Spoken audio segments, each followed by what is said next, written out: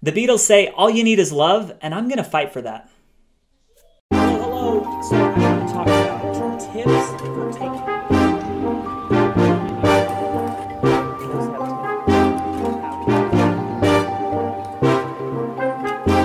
Hello, Dale Majors here, and welcome to another video. All the videos on Venture Anyway are geared towards helping you take action and be more of the person that you want to become. So subscribe, click the bell, and join us on the journey. So the Beatles say, all you need is love. Love is all you need, right? And so what does that have to do with business? And as the more that I've been consulting and doing personal coaching and learning more about interpersonal issues at work or home, it comes down to that four-letter word, right? To love and how we feel about other people. So I'd like to jump into the first book. So I've got 5 examples of business books that have really taken off and been influential that really just kind of come down to caring a lot and loving, okay? So the first book is Leadership and Self-Deception by the Arbinger Institute. So if you haven't read that one, if you have a lot of like interpersonal issues at home or at work, I really recommend you read this, okay? So it talks about being in the box towards someone or being out of the box. So I want you to imagine that you're driving in your car and you have one of your best friends in the passenger seat and he spills a soda all over. How are you going to respond to that friend of yours? You're really good friends, right? So think about that.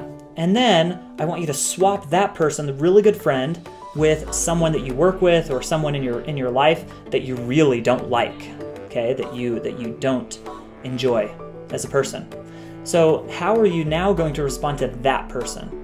And that's the example that they talk about in the Arbinger Institute of being in the box with someone where you just can't really see all the other good things of this. With your friend, you're going to forgive them because they've been around for so many good things and they're so great that you're just going to shake it off and you're not going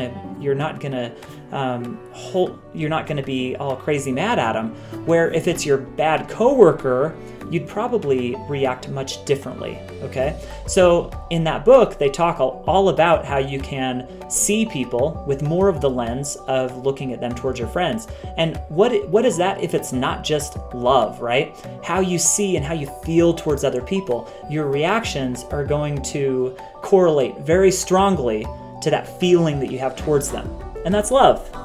Number 2 is Stephen Covey. He wrote the book, The 7 Habits of Highly Effective People. And one thing that I love about that whole book is he talks about how it's more than just tactics. We can't just, we have to have integrity. We can't just, talk about integrity or act like we have integrity or just obey the rules. We have to fully be good people, okay? So one thing that it makes me think about is in management, you a lot of times have to give reprimands or you have to fix behavior. So in a lot of business books, they'll talk about, give the feedback sandwich, right? Say something good, say something nice, give the hard feedback, and then give them something nice again. Where I would say that the feedback sandwich, well, it may be an okay tactic. If you don't care about the person, it doesn't matter how good you make that sandwich and how skilled you are in making that sandwich, it's still gonna taste bad to the person eating it, okay? To the person eating your feedback. And the thing that I love about the Stephen Covey's work is it talks so much more about who we really are and how we feel towards people. So a lot of that comes down to being genuine and loving others, okay? Book 3 is How to Win Friends and Influence People by Dale Carnegie.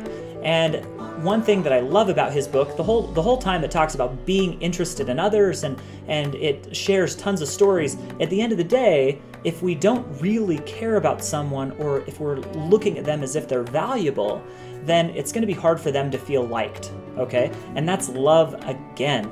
If we care about people, it doesn't really matter. We can use as many of the tactics we want to be friendly and the right body positions and everything else, but if we don't truly care about people, then people are going to see through it. The whole book, again, is about love. So book 4, Brené Brown, she has all of her books on vulnerability and shame, and it's really just about loving yourself and being okay with yourself and valuing yourself. Again, it comes down to love. And book 5, and maybe this is a stretch, but Simon Sinek in Start With Why, he talks about getting really clear on what your purpose is and on your why, that what really drives you. And really, it's just what do we love the most in life, and then having integrity with our outside life and actually doing those things in our life, right? It comes down to love again. So thank you for watching. Here we make videos 5 days a week, Monday through Friday, and I'm sure that we'll show a few here on this end screen. But thanks for being here, and we'll see you next time.